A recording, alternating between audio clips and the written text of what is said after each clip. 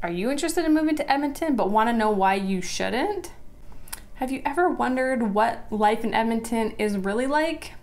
So in this video, I'm going to give you 5 reasons why you should not move to Edmonton from a local Edmontonian.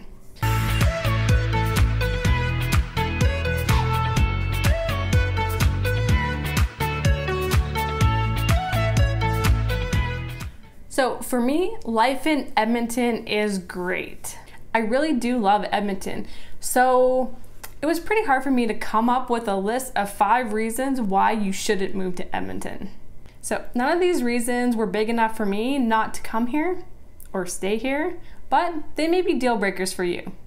But before we get into the nitty-gritty, go ahead and click that subscribe button and that little bell so you don't miss out on videos I post weekly. Okay, so getting right into it, here's the 5 reasons why you should not move to Edmonton. Number 1, you don't like winter? Don't move to Edmonton. I myself am not a super big fan of winter. How cold should you expect it to be here?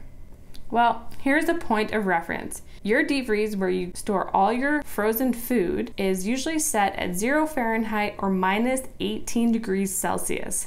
And I would say in Edmonton between November 1st and March 1st, you can expect in total, maybe not all together, 4 to 6 weeks of temperatures colder than minus 18.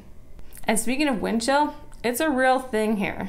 For example, a 30-kilometer wind can make minus 10 degrees Celsius feel like minus 20 degrees Celsius. You can also expect a very cold snap for 7 to 12 days at least once per season. So this is when the ambient or wind chill temperature drops below 30 degrees Celsius. We had like minus 40 this year already for, I don't know, 10 days. It was tough, but made it through and I'm not leaving. Number 2.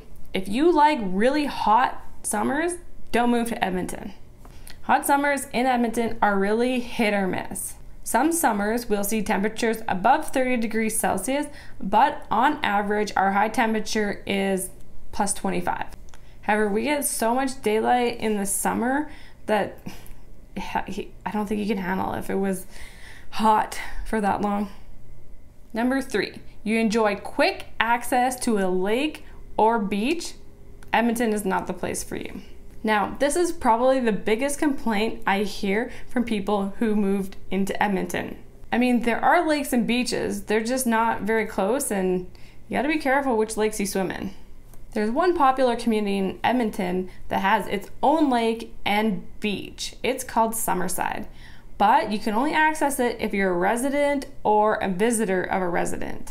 After hearing these reasons of why not to move to Edmonton, you still want to come here, but you're really interested in Summerside, check out my video on Summerside. Number 4, you want to live close to the Rocky Mountains. Don't move to Edmonton. Though access to the Rocky Mountains is pretty easy, it's not that quick. You can get to Jasper in about 3.5 hour drive, and you can get to Banff in about a 4.5 hour drive.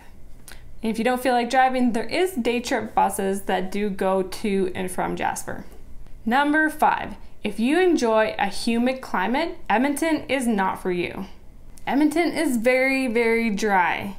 Most people that move to Edmonton are shocked how dry it is. Their skin, their throat, their lips, everything feels so dry, they just have a hard time managing it, especially in the winter. Summers aren't as bad.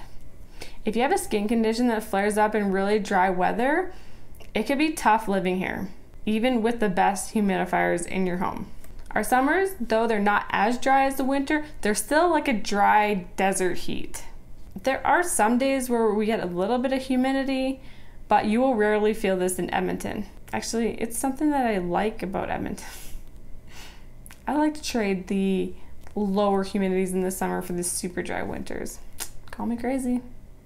These 5 reasons not to move to Edmonton can seem pretty bad, but in my opinion, there are far more reasons to move to Edmonton than not to.